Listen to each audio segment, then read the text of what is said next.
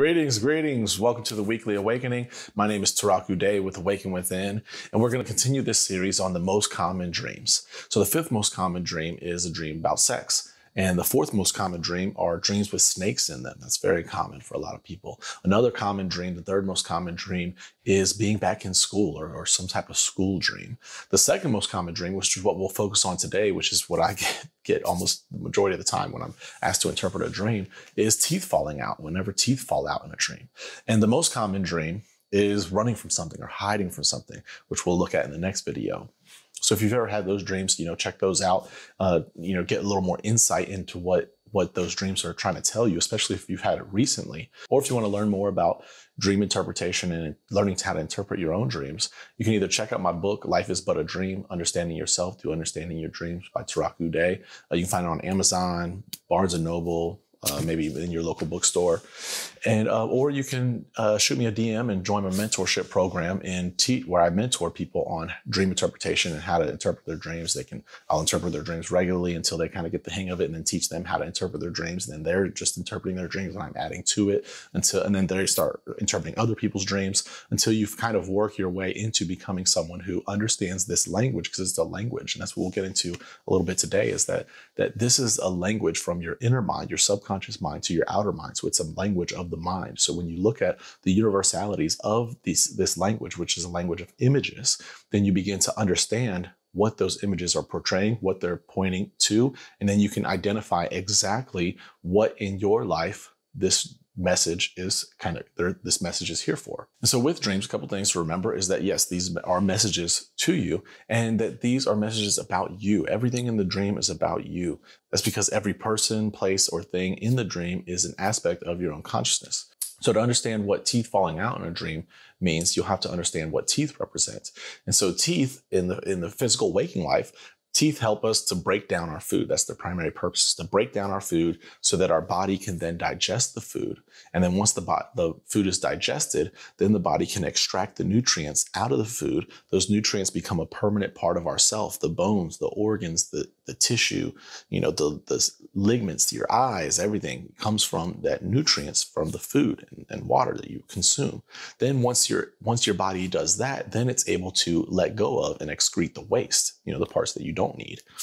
And so just like that, we approach life in that way. Hopefully, ideally we do, through learning the lessons from our life experiences. If me and my significant other get into an argument and I go walking away from it, and I don't learn anything from it, then that can, be very toxic to our relationship and to myself.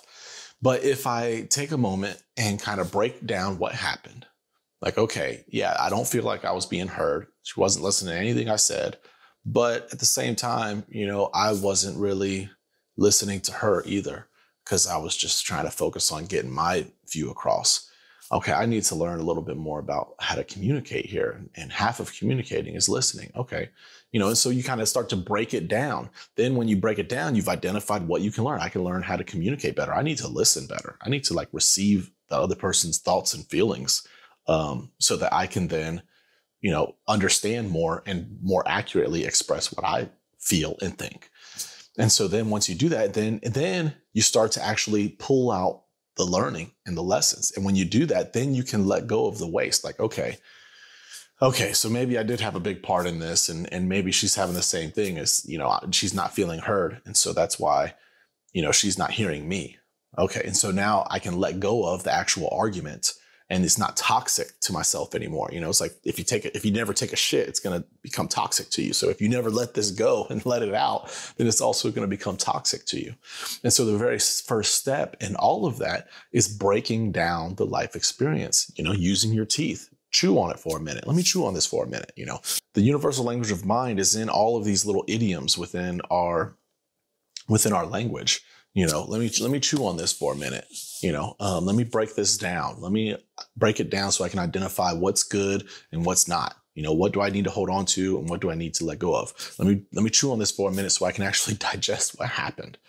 And so the age-old saying of, if you don't use it, you lose it is very true in a dream like this, where you're losing your teeth.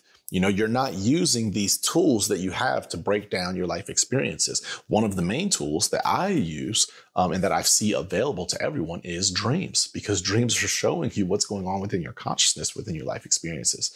And so it'll be a great tool to break down what's going on. Assimilation, concentration is a very good tool as well. You know, so these are the kind of tools that you want to look at. Like, am I utilizing these? How well am I utilizing these? If my teeth are falling out, you know, and so, you know, what else happens? Are the teeth falling out into your hands? Are they falling out onto the floor? Are they just like, are they just a couple teeth, you know, or one or two teeth? Or is it, you know, 70 teeth just pouring out of your mouth, you know? And I've had people have that kind of dream too. So, you know, anything's possible in a dream, as I'm sure you've maybe experienced. So those are the kind of things you want to look at. But anytime that this dream comes out, essentially the main thing you want to look at is, am I breaking down my life experiences? Am I having a hard time swallowing something that's occurred to me or with me or in my life?